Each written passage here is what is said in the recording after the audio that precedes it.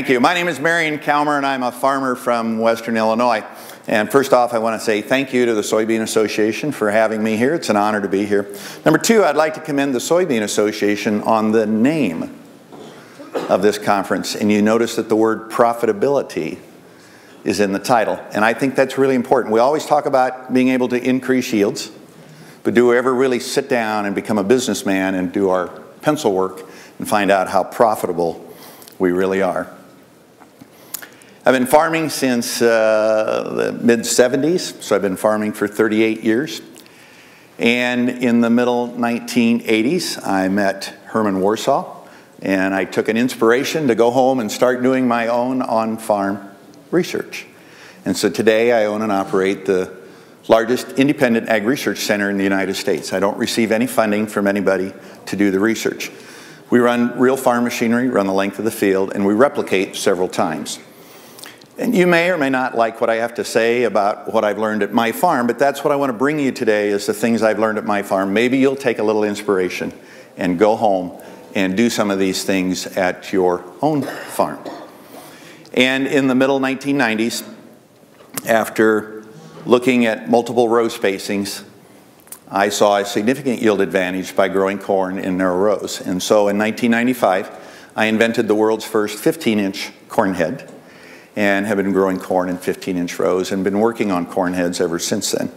And then last year, maybe you've read some of the articles recently that have come out in the farm magazines. Currently, I think Farm Industry News has a story. I invented the world's first 12-inch corn head last year, and I'm looking at maybe moving on down to growing corn in 10-inch rows with a 10-inch seed space as we move into the future. So it's given me a lot of opportunities to talk to farm groups all across the country, all the way from Washington, D.C. down to the Gulf of Mexico, working on environmental issues. And so I'm going to start out with a quick little survey. Being I've talked to so many farm groups, how many of you are hearing me speak for the very first time or have heard me speak before? Raise your hand so I can see who you are.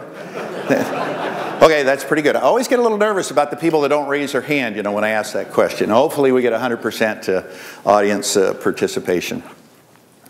Well, I do come from Illinois, and I'm about an hour north of Peoria and about 30 minutes south of Moline on Interstate 74. And if you ever go north through Illinois, by the Pioneer plant in Woodhull, I have a little combine sits alongside the road. It's got one of our narrow row corn heads on it. So that's whereabouts where I'm at. I've got silty loam soils. They're going to be dark in color. They're going to be cold in the spring, going to be wet, and but they're very, very productive soils as well. Now, being as I talk to a lot of groups around the country, one of the things that I'm really proud of is that Illinois has 4 very distinct and very unique characteristics that separate us from all the other states in the Union. And if you look on the west side of Illinois, you see the Mississippi River, and you see how it weaves around the state. So number 1, Illinois is noted for its very crooked rivers. Number 2, Illinois is noted for its very crooked oak trees. And I don't be getting ahead of me now.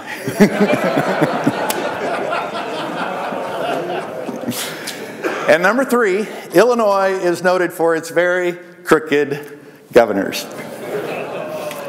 Now, the fourth thing about Illinois is that our past 4 governors have all served 2 terms. First terms in office, second terms in jail. So you can see I have a lot of fun with this as I travel around the United States and talk to farm groups.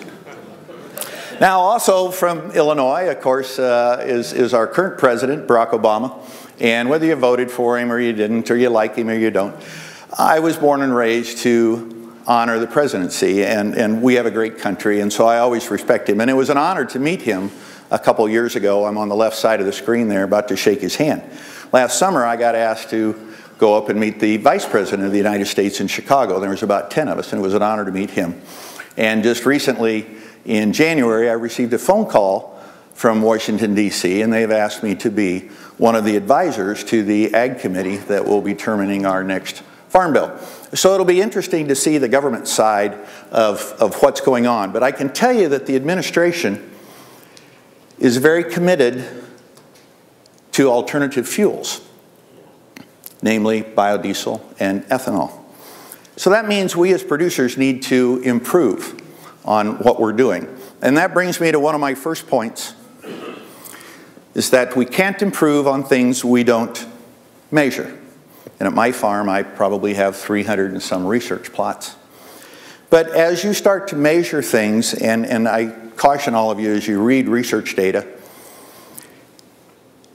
is that if you're going to do something and measure it, I don't think you want to do it on a small scale. And if you're going to check gas mileage in this pickup truck, I don't think you're going to fill the tank, drive 1 block, and reload the tank and get a correct or an accurate gas mileage. You're going to load the tank and you're going to drive a couple hundred miles. So my opinion at my farm, I always like the larger plots. We always run the length of the field, and that's how we get our accurate data. So I've been doing on-farm research since the middle 80s. This is 1992, pictured there in the middle of the screen with my neighbors and my dad, and this is how we do this. Real farm machinery, we're going to run the length of the field, we're going to run multiple replications. So like I said, this is what happens at my farm, whether you like it or you don't, that's fine. And I've got some research booklets. If you want to take some home with you when you get done, we'll have some at our booth over here. And hopefully you'll take some inspiration in what we do.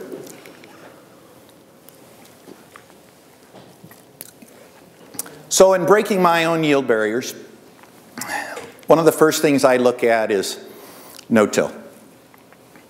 Been pretty happy with it. Took me a while to get used to it. But once I figured out the secrets to making it work at my farm with my equipment, very profitable.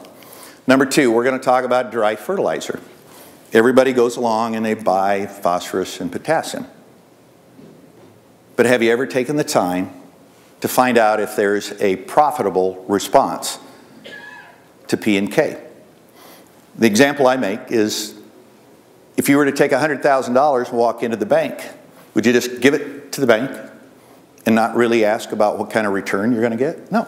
You'd want to know what kind of interest rate you're going to pay you. And you'd want to come back the next year and you'd want to bring home $105,000 or something like that. You'd want a return on investment. Now remember back to the 80s, you know, we used to borrow $100,000.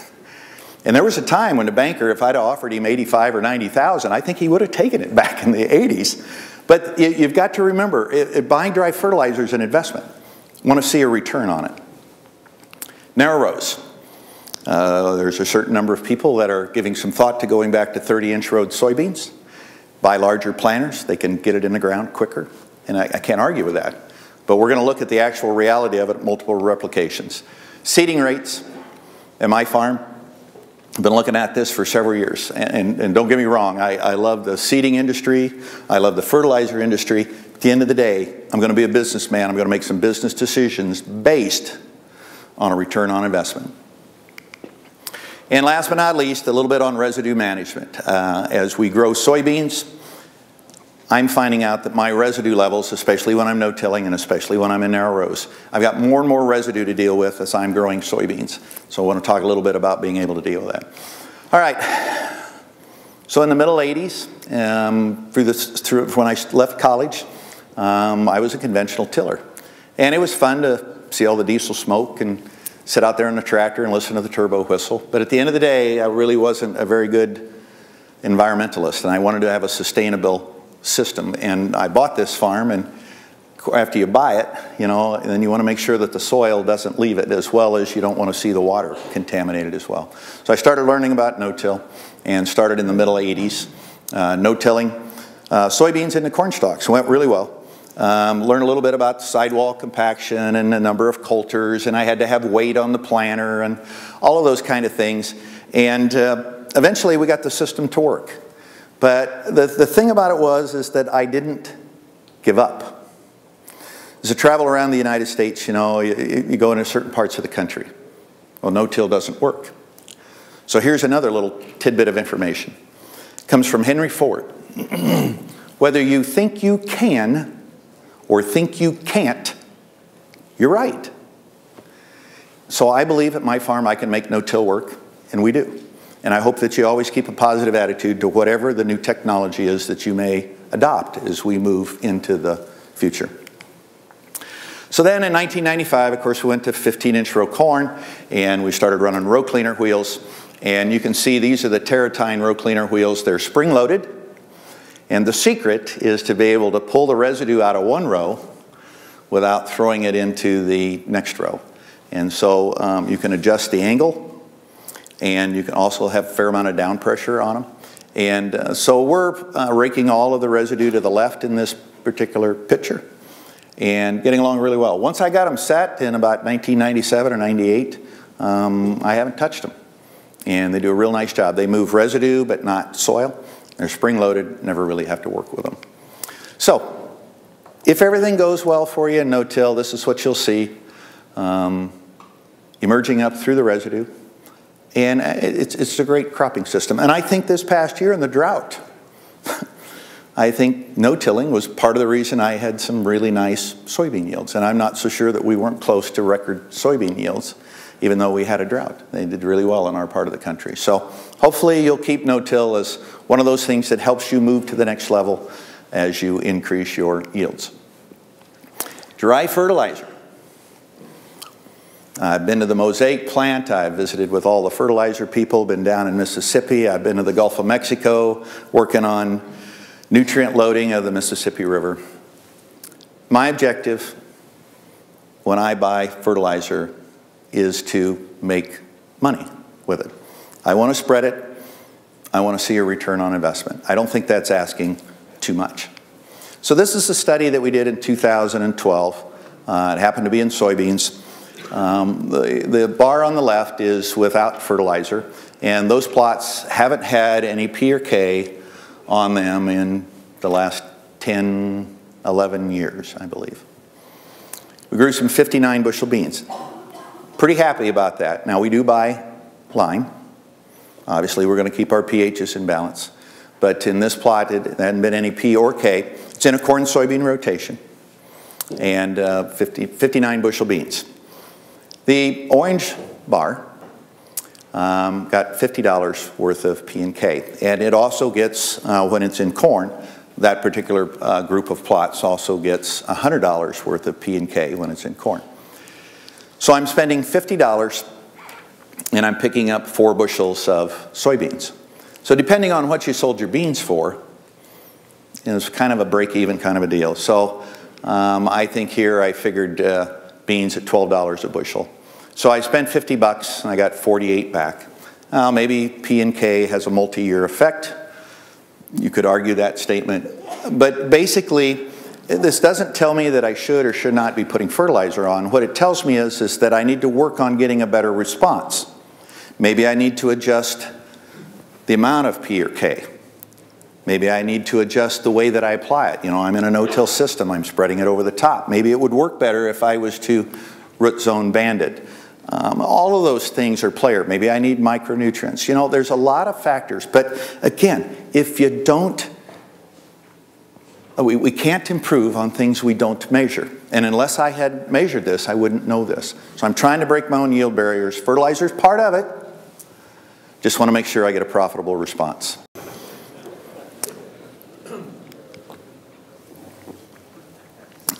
Just quickly, how many grow beans in 15-inch rows? It's been pretty successful. John Kinzenbaugh is a buddy of mine, and I visited with John many, many years ago. And kind of the founder of the 15-inch row market. So I'm going to break this up into 2 years, or 2 groups here. On the left side of the screen, we're going to talk about normal growing seasons. So that would be in 08 to 2011. And in those years, we compared 30-inch rows to 15-inch rows. Same planter, same variety of beans. And if we're going to run north and south with our research plots, we apply any fertilizer, any lime, any tillage, anything that goes on is going to happen east and west so that we don't skew the data. So these plots run north and south, replicate 4 times. So there are 4 years there, so that's 16 replications that we've looked at 30s versus 15s. In a normal growing season, my average response is going to be 4 bushel to the acre.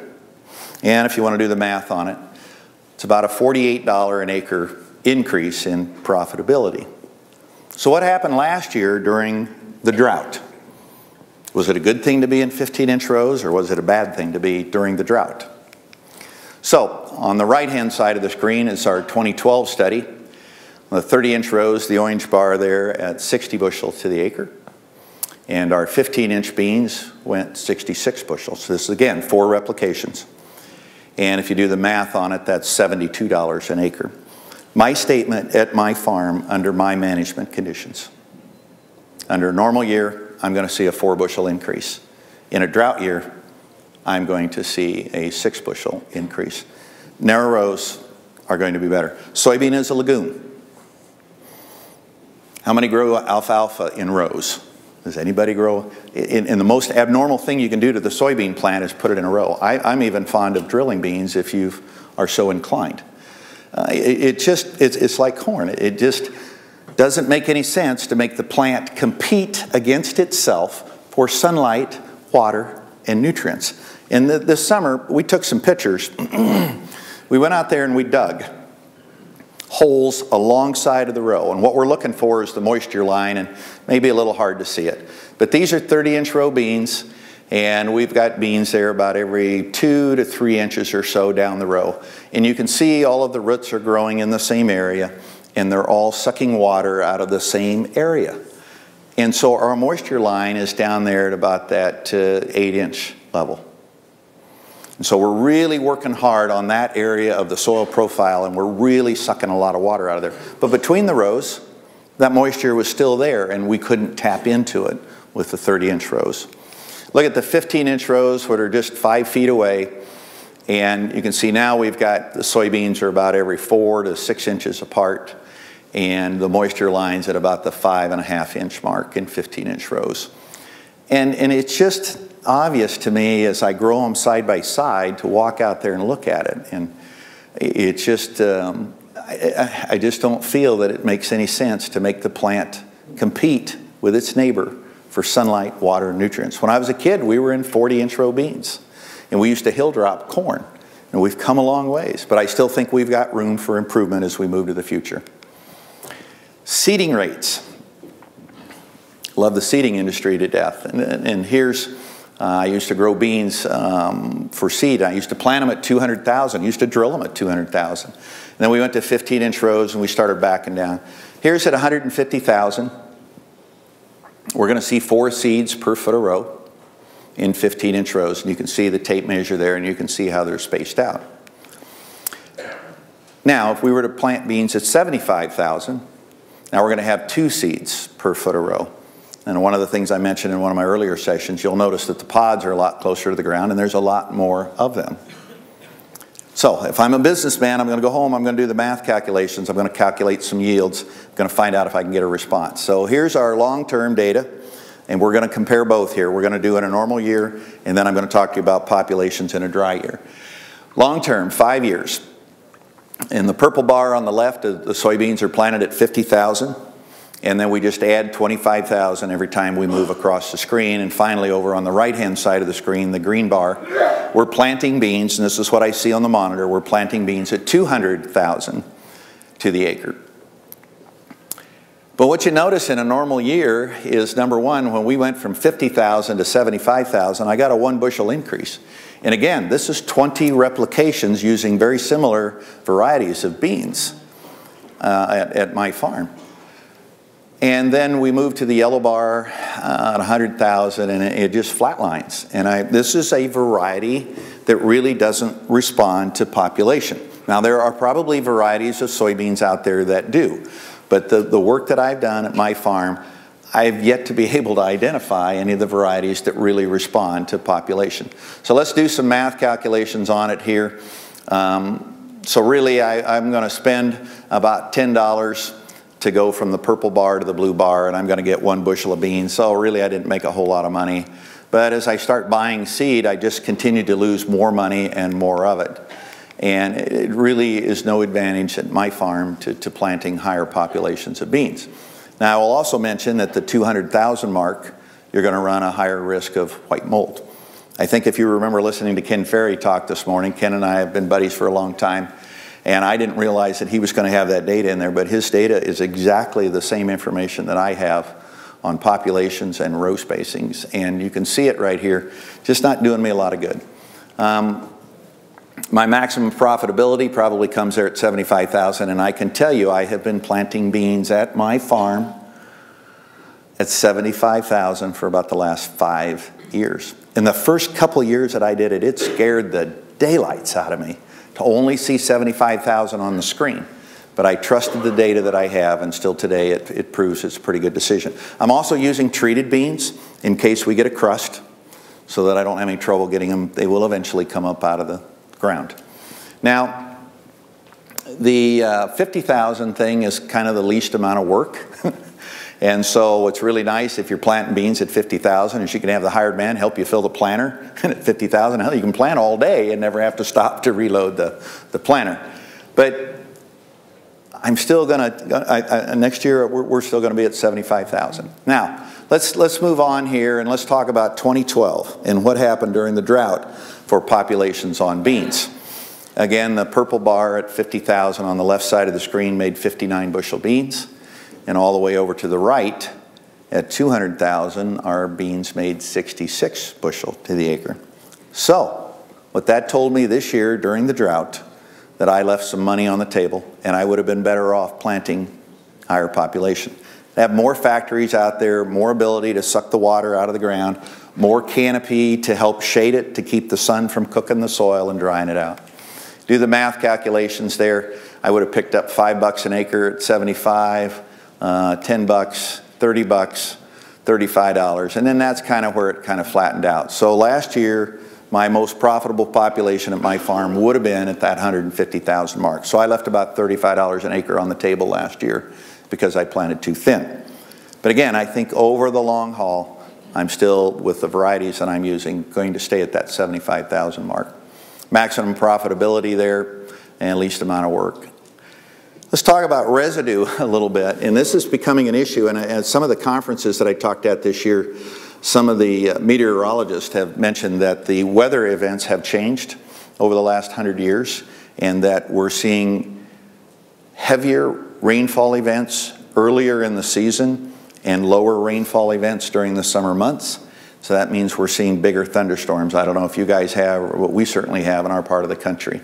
And those bigger thunderstorms are taking our corn stalks, after we no-till the beans that you can see there in the background, and they wash them down through the field, and eventually they can get over to a culvert, and they can plug the culvert, and then we start backing up water. And I've heard stories about some farmers that were sued because their corn stalks plugged the culvert, the water backed up into a housing development and flooded some basements. So try to keep in mind here that, you know, we're trying to be the perfect steward of the soil and not upset people, but we still have to farm at the same time. So let's talk a little bit about dealing with the corn stalk residue as we're growing beans, and then I'll open it up here to some questions. In corn, we looked at some sister hybrids here about 10 years ago. It's just the one on the right has the BT genetics in the bag and the one on the left didn't. And you can see we got about a 7 bushel increase by buying the BT genetics. But the other thing is the BT genetics not only give us more yield, but they give us a stronger stalk, and it's harder to get it to decompose, and when it does start to move, it has a tendency to create ugly things out there in the field. So what we're looking at is what can we do to help chew up the corn stalks. Let's feed the microbes, let's feed the bacteria, let's feed the earthworms. I used to raise pigs, so I spent all winter feeding pigs. Today, even though I don't have any livestock, I still think I'm a livestock farmer because I have a crop of earthworms in the soil, and I want to feed those earthworms. I can tell you my earthworms can't jump this high to eat these corn stalks. And so I got to do something to help the earthworms out a little bit, and we want to get it down on the ground. Many of you have seen this in the field after harvest time. Well, we found out that the problem and the reason that that happens is that if you're using a stalk roll design that has overlapping or intermeshing flutes, first thing we want to do is think like the corn stalk. When it's coming into the row unit, this is what it's looking at. And number one, we can't get in between those flutes when it's not turning. So how are we ever going to get in between those flutes when they are turning? You spin that at about 800 to 1,000 RPMs a minute, it just becomes a solid wall of steel. And that's what the corn stalk's looking at, and that's why you see the bulldozer effect from the combine cab. And it starts to just push those stalks over. And our corn heads become corn pluckers instead of corn pickers. So one of the things we worked on with this little concept right here of changing the length of the flutes, and we create a little revolving window or a feeding chamber or a corn slot. And it's a moment in time where we shorten up the flutes and allow the corn stalk to get started. Once it's in there, now we can grab a hold of it and chew it up. So this has been one of the things that's helped us in being able to get the residue to go on through. You can see we're doing a much better job here. We're going to shred it like celery. You can see the white pith in there. It's going to be easy for the earthworms to eat that. It's going to be faster decomposition as well. So on my right-hand side there is the before picture, and over my left shoulder is the after picture. And all the difference is between that photograph is the one runs a revolving window and the other one doesn't. So it has a pretty dramatic effect on being able to chew up the residue. We still can come in and no-till, but it's just we're going to help Mother Nature along. I want to accelerate the decomposition. I want to accelerate my re-entry time. That corn plant is food for the next year's soybean crop. So we make a chopping stalk roll. If you're interested, you stop by. We have it for red, we have it for yellow. And this is one of the things that I liked, is that as you look at the stalk as it's coming out underneath there, not only are those pieces an inch long, but they're also sheared. And once we shear it, that's where we really make the jump to light speed, in my opinion. Now the earthworm, bacteria, microbes are going to be able to step in there, and that stuff's going to melt down very, very quickly, and we're going to get it back into the soil. That residue, I want it to stay at my farm. I want it to go into the soil. I want my earthworms to eat it and take it down a hole. This is what it looks like right after you run the combine through the field. We pulled the leaves and the husks back. You can see the confetti laying on the ground. And like I said, it'll dry out, it'll warm up next spring, and we're good to go. Shredder heads, and we see more of these in the northern corn belt. Cat makes them, Deere makes them, Case makes them.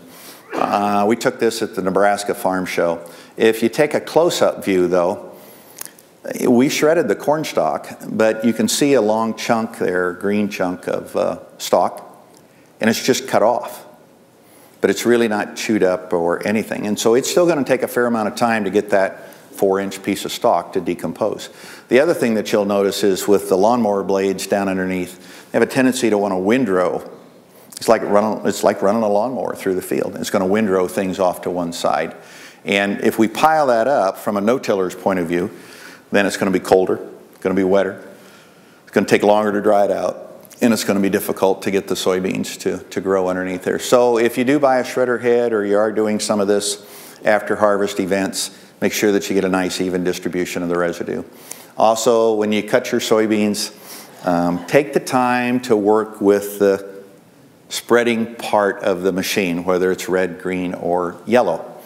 Our particular combine has the 2 spinners on the back. We can adjust the fins on those spinners, and we can widen the flow and the throw when I'm cutting beans, and then I can switch sides, and that gives me a real narrow throw for when I'm combining corn. So if you're going to cut 30 feet, I hope you'll spend time with your combine to get it to spread 30 feet.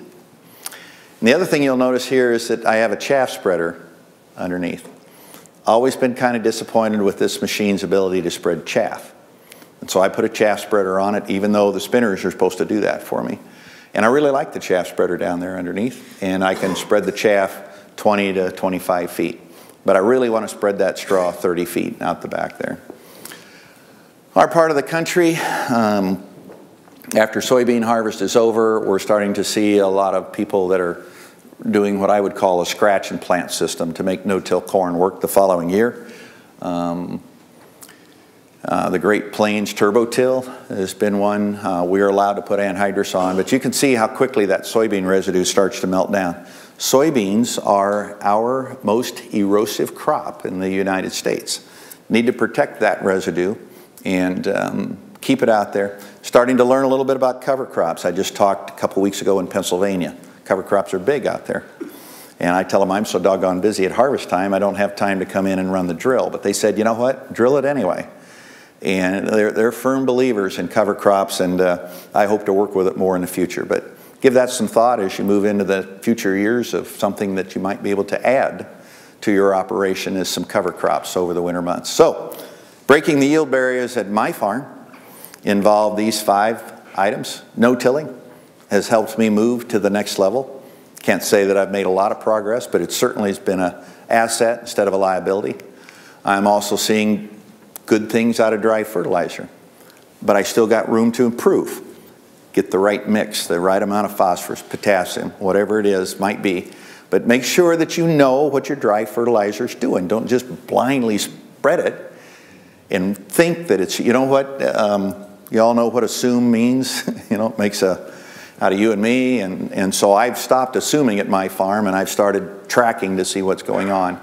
And with our new auto steer systems and our auto guidance systems, we now have the ability to do a variety tracker and a hybrid tracker, and you can set up your planner to do some on-farm research, and you don't even have to get out of the cab, and the combine will come back and give you those numbers at harvest time. Narrow rows, I just don't see it. One of the easiest ways, and this is one of the steps to better thinking, one of the easiest ways to make the mind understand and problem solve is to exaggerate. And for many years I grew beans in 45-inch rows because I had a 15-inch planter. I grew beans in 45-inch rows. And you stand out there and you look at those 45-inch beans and it's just like, this doesn't make any sense at all, and it doesn't. And if you can solid seed them, better erosion, better weed control, better yield. Seeding rates, I'm sure there's some varieties out there that will respond to population. The ones I'm looking at don't have a big response to it. But I tell you that the people have just slowly been backing off on populations, and I would encourage you to take a look at it in the future. Last but not least, residue management. As we move into the future and we grow bigger corn yields and bigger soybean yields and we produce more fodder and more biomass out there, we've got to learn to deal with it. And at my farm, it means getting it back into the soil. It's an asset, not a liability, and I want to get it back into the soil. How am I doing on time? I got a couple minutes for a few questions. You do. Hopefully there are some students. Do you have some students running around out there with microphones, or holler them out? You've got one. I'm the one who has the mic. Okay. Well, if you've got some questions, holler them out. We'd be more than happy. I suppose I've got 5 minutes, maybe? 20 minutes. Oh, 20 minutes. Oh, gosh. We've got 20 minutes, but we've got a question. You can hear me, Marion, right? Yes. Sorry. You talked about the P and K stuff. Have you done any work with any foliar feeding? Have you done work with foliar feeding? Good question, Dan. I have not at this point in time. The issues that I have is being able, on a research point of view, is I've got to set up some tram lines, and I got to get my wheel traffic in those tram lines so I can spray 20 feet with foliar and not with 20 feet. But it's a very good point, and I wish I was a little further down the line. That's going to be something we're going to work on. But it's got to be done with a ground applicator in order to be able to research it. Good point. You said planters, the most important piece of equipment that's on the farm. Have you done anything with not row spacing, but drop, and how far the drop was? From one seed to the next, and if it has any impact? Uniform seed spacing. Yep. Yeah.